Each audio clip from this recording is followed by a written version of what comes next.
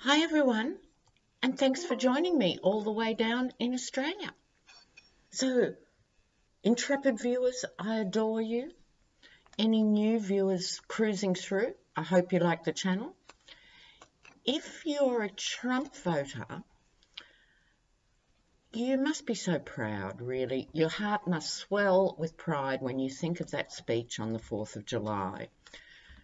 So Trump was able to remind the nation how the revolution was won by the military occupying the airports in the late 1700s.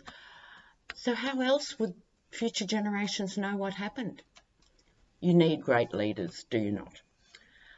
So we're going to see how this great and well-informed leader is going to go over the summer in relation to crises that are inevitably going to happen. Australia has extreme weather conditions too. So every summer is laden with issues. So he's had a honeymoon in the sense of he's got away with his routine neglect and bad behaviour, not funding the Puerto Rican recovery, and I'm sure there's people affected by last year's events who still haven't had support. So we're going to look at how the Yeti's going to handle himself and other natural disasters. So let's have a look. I'm going back to the Rider-Waite for this. And we'll see the general layout of the summer. I don't normally read on weather as such. So what I'm reading on is how is he and his team going to handle this summer. All right, here we go.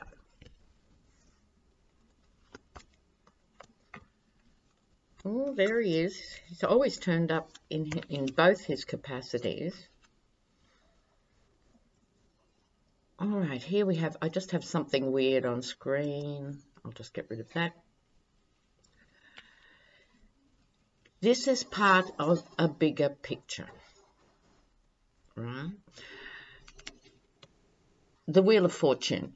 One interpretation could be his good luck could keep running. It's usually a card of good fortune. But it's also the card of destiny, and there's a certain inevitability about these issues.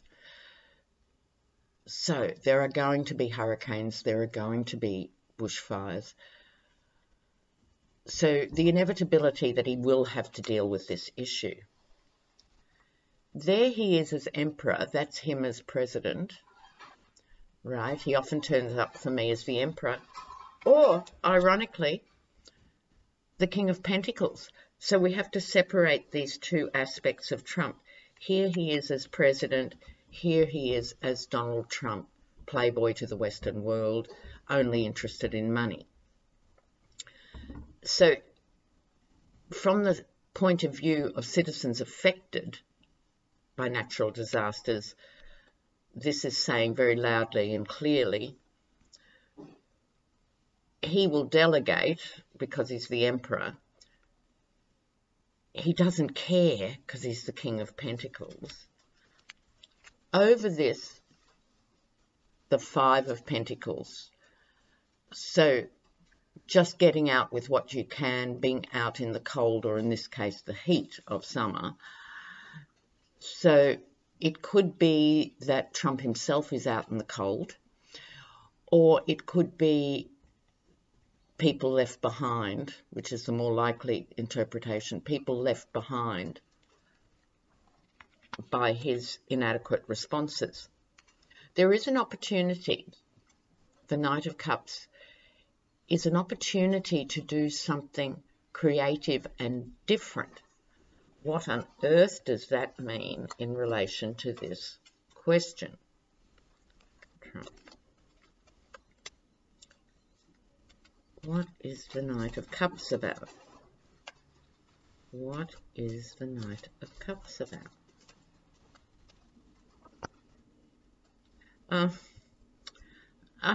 These people are so fundamentally disappointing as co-human beings, you know. Here is an opportunity for a creative and compassionate response, right? That's the Knight of Cups. What is his intention? Is how to keep ripping people off. Ooh, ugly poo, King of Pentacles. He doesn't get any of it. This is what frustrates me, and I'm sure I'm not alone, in the support he has from the Rust Belt in particular. A Manhattan billionaire real estate developer, I'm here to tell you, in the Midwest, is actually not interested in you, the forgotten America. He's forgotten you too. And you were only ever, sad to say, a targeted demographic. Brad Pascal chose you to be the missing demographic to push him over the line. How clever was Brad Pascal? But it's going to keep ripping people off. And I'm hearing, yeah, private companies. This is what happens when you take big governments and starve them of funds and make them small governments. It's part of this drive of the neocons of the 90s and the 2000s, which is, why should government pay for this? We'll let a private company pay, you know, build the bridges and do the infrastructure and all of that. Well, the two most recent accidents, that was the Amtrak accident and that Florida pedestrian walkway that collapsed before it was finished, were new projects under these public-private partnerships. We have them in Australia too. And this is the problem. So a private company builds the new freeway. You, the motorist, have to pay $3, $5 every time you turn a corner. It seems there's another toll. The profits, once again, are private and the debts are public. So when the roads collapse and there's issues, these companies dissolve, they disappear, they change their names, they reinvent themselves in the Seychelles, and the government, you, have to bail them out again. Sorry. So, I'm now going to put these cards back, and I'm going to try and look a bit more specifically at the type of events that can be expected this summer, and let's call it the administration's response. In the aftermath of Katrina, it was shameful, the response. Shameful. I just have to say, and regular intrepid viewers will know, I'm not someone who just says Australia's great, why don't you move over here? I do not say that. We are lurching to the right along with the rest of the world. However, when there was a cyclone, not that, I think it was just after Katrina, and one of our towns, Townsville in Queensland, where I'm from, was flattened, we call them cyclones, by a hurricane. General Cosgrove was brought in from the army. It was amazing logistically what happened very quickly after that. So the word went out for, we have the SES, which is like your emergency response crews came in. They came in from every state. That happens in a big event. That wasn't unique. But they put the call out for tradies from every state. So if you're an electrician, plumber, whatever, we're going to need you in Townsville. They had a central roster where people said, I can do this day to this day, or I can do this week, or whatever. General Cosgrove said, these kids have to go to school. That's our first priority. We're rebuilding the school this week. And we're putting in demountables for the other schools. We're going to do this, this, and this. It was extraordinary. So it can be done. Why? It was done via the government. It was before all these public-private partnerships became automatic.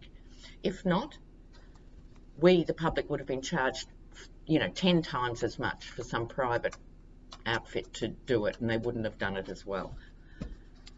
So, look, sorry, I digress. The USA this summer. What has nature got coming here? I hope you've been raking those forests.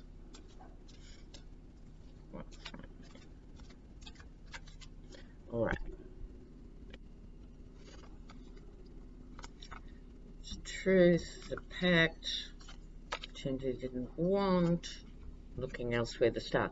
Good outcome. I'm pleased to report a good outcome. Okay.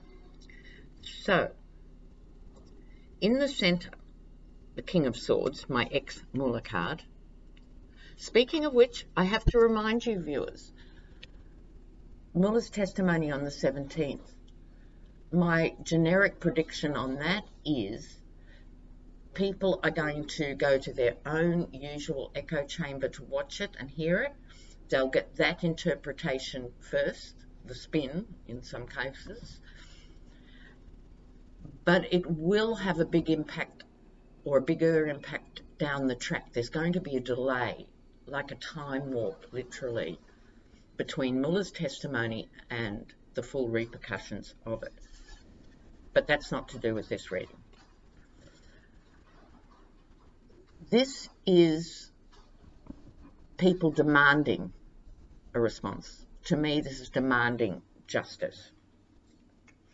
This is people working together, and I'm sure Americans are no different from Australians and everyone else. When the chips are down, when there's a genuine crisis, when there's a large-scale issue, people pull together.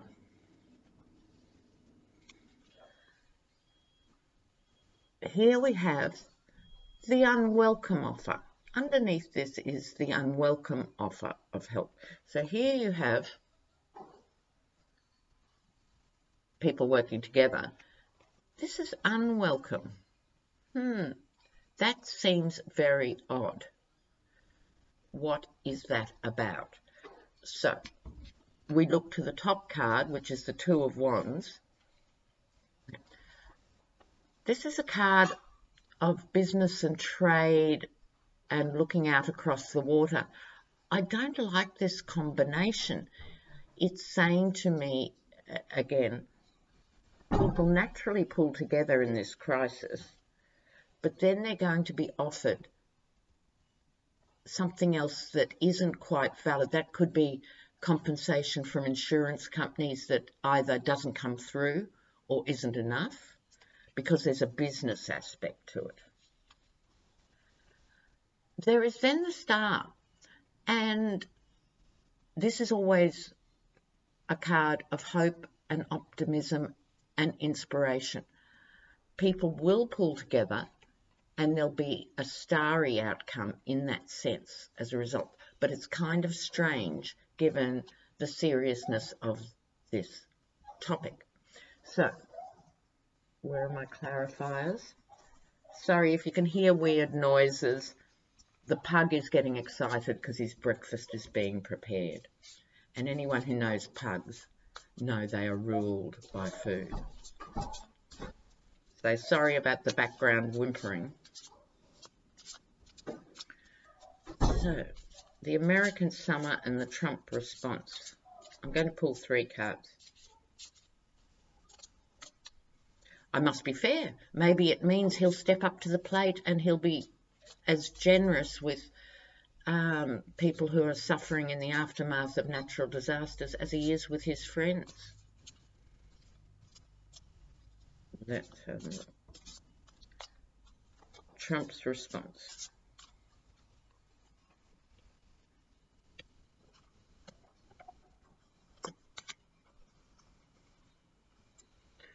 Okay, so you have the messenger here coming and delivering the message. That's the phone call about a particular issue, whether that's, I'm hearing floods here. Regular viewers will know that's how my intuition works. I hear things major flooding, I'm hearing deluge. So that could be the flooding itself being an issue, or the flooding often is worse in these things and sometimes the initial impact of something. So flooding is going to be epic. Here's the weirdest card. There's a jealousy here. So in other words, given the Star card, I think someone, like I was just describing our General Cosgrove who stepped into the breach, I think someone's going to take command who is effective. What's the result of that for Trump? He's going to be jealous of any praise they get. What an infantile, ghastly response. And speaking of infantile, this is a very childlike figure. I think Trump's going to take to his bed.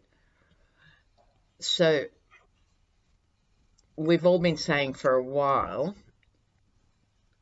stress takes its toll, obviously, particularly if you're 73. But there's a childlike quality to this.